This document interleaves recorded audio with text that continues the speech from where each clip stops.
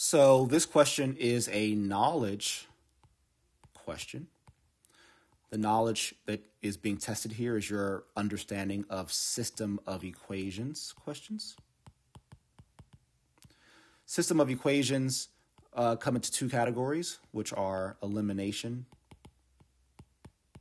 and substitution. So hopefully these sound familiar to you. So we see our two equations here. The question says the solution to the given system of equations is xy. What is the value of x? Well, that means I just want to solve for x. So I'm going to use elimination, and I'm going to eliminate the y value so that I can have an x value. Now, this is actually a pretty straightforward system of equations question, especially for the fact that we want to solve for x, because as you can see, the y's are already set up to be eliminated simply by adding the two equations together, which is the process of using elimination for system of equations.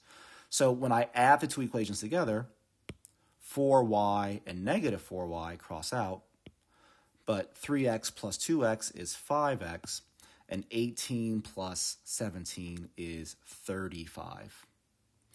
I divide by 5 and divide by 5, and I end up with x equals 7. So my answer here is 7.